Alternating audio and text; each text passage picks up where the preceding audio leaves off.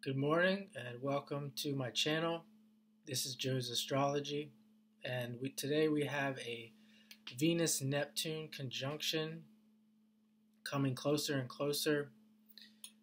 And I have known one person personally who has had Venus-Neptune, and I was very close with this person. He had Venus-Neptune in the second house in Sagittarius. And the general description you'll see with Venus and Neptune is very inspirational, musically talented, artistic. And while that can be the case, this person, in my experience, who I knew very, very well, I would say he's very inspirational. Uh, Not very, of course, enjoyed music and had an appreciation for art.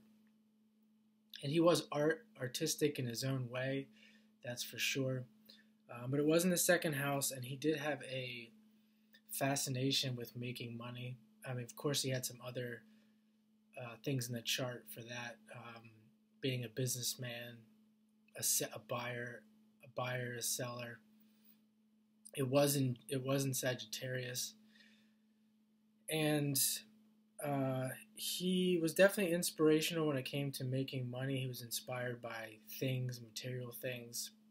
This person was definitely in the consensus, maybe individuated as well, in the individuated consciousness.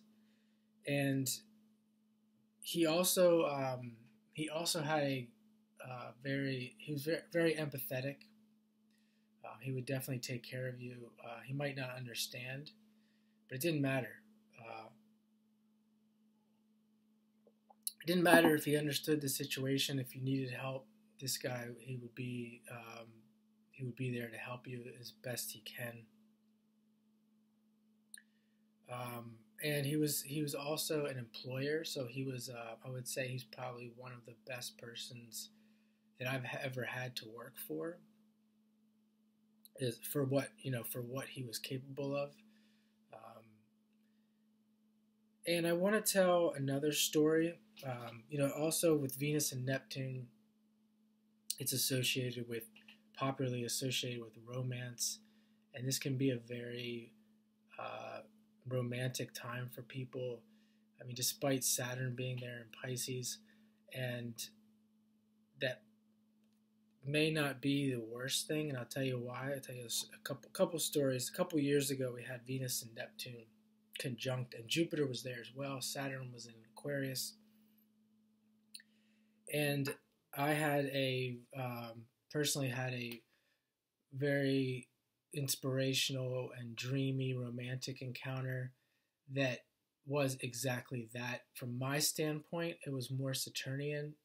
It had more Saturn involved, in that I thought it was going to be more long term. It turned out not. From their standpoint, it was more of a dream and a fantasy, and I think that's part of the reason why it didn't go anywhere. Is just, it takes two to tango. So with this aspect, I would definitely keep that in mind. You can have one person who really sees it as a fantasy, and it's some very dreamy, fleeting thing that comes and goes, where the other person may see it as a long-term, maybe like their lifelong fantasy, or may not even see it as being that inspirational or that much of a fantasy. It could just be more par for the course for them.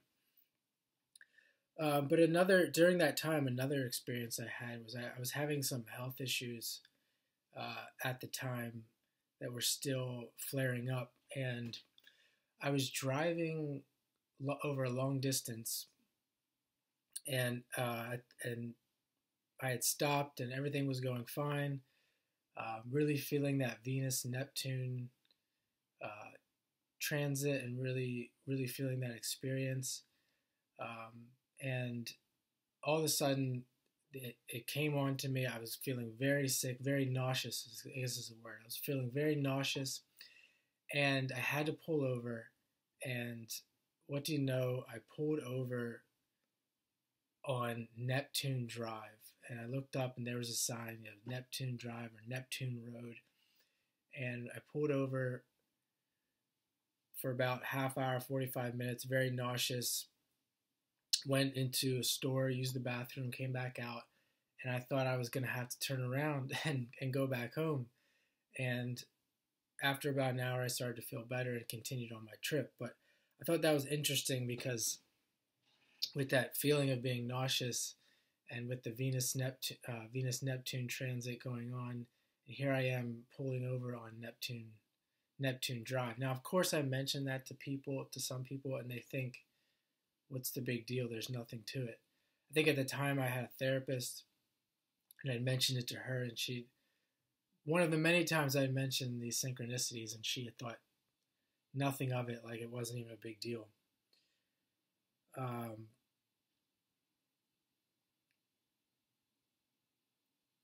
Also, of course, with Neptune involved, there's a love of the sea and the ocean, and this consistently comes up for me. I definitely could see myself living near the ocean.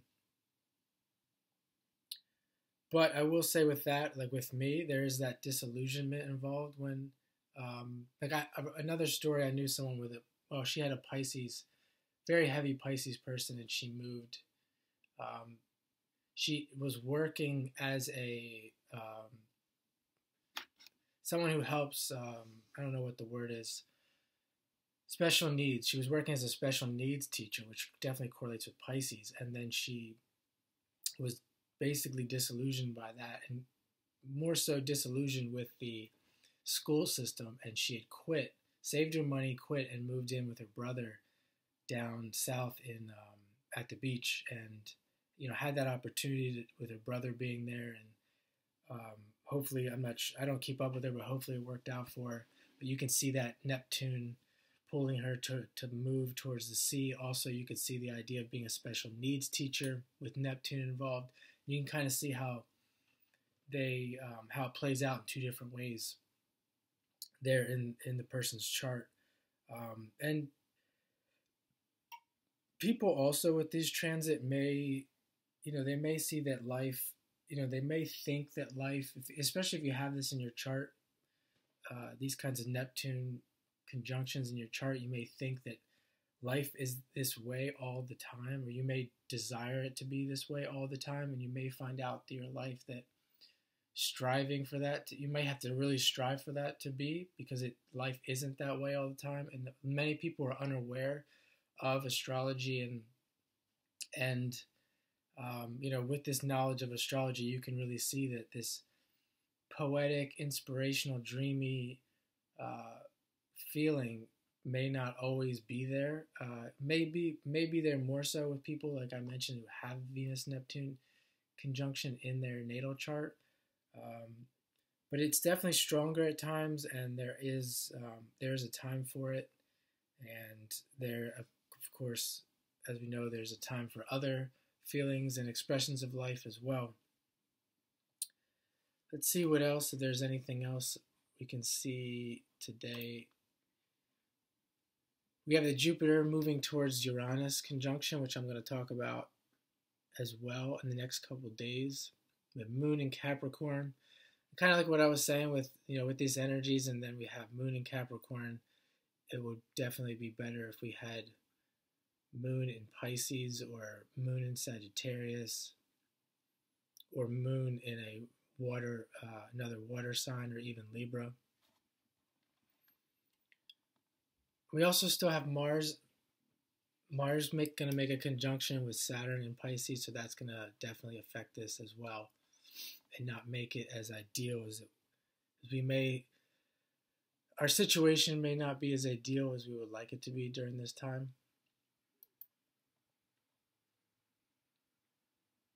I think I'll leave it at that. If you have any stories, some Neptune stories, Venus-Neptune stories, feel free to leave them in the comments.